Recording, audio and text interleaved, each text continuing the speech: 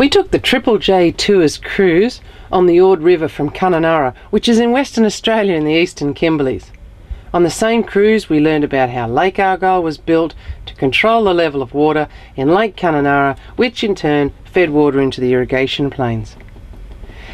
You start at the Lake Argyle Dam and then you experience 15 kilometres of shallow rapids, about 25 kilometres of fantastic gorge cruising, and then the last 15 kilometres are across Lake Kununurra.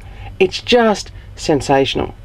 We saw heaps of crocodiles along the way and trees laden with bats.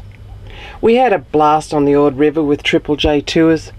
It is a must-do on a visit to Kununurra. An adventurous boy, you're an adventurous girl.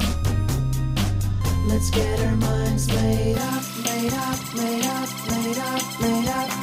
This ain't the way to get the trouble started. Bring out the will to leave you broken hearted. This ain't the way, this ain't the way.